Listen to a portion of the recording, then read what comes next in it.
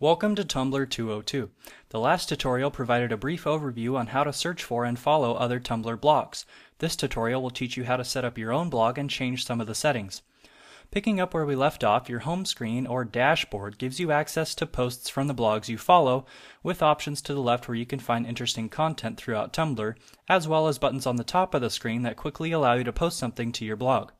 At the very top of the screen, next to the dashboard link, Tumblr displays all of the titles of the blogs you've created. You can click on any blog title to be taken to a page to edit the blog itself. In this case, we have one blog with no title. Let's click the link. When you click any of your blog links, you will notice that the buttons on the dashboard are also listed at the top of the blog's editor page.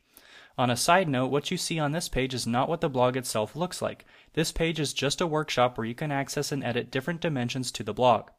To view what the actual blog looks like to other viewers, click the Open button at the top of your editing section on the right. This will open up the blog in a new window.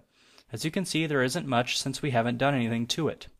There are two areas where you can edit your blog. The Customize Theme button is where you can change the look and layout, and the Blog Settings is where you can change the behind-the-scenes information, such as how information is shared and how others can connect with your blog. Let's edit the blog itself.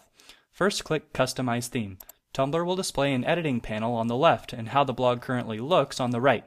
Any change you make on the left will change the look on the right. As you can see, the current theme is shown at the top of the editor panel.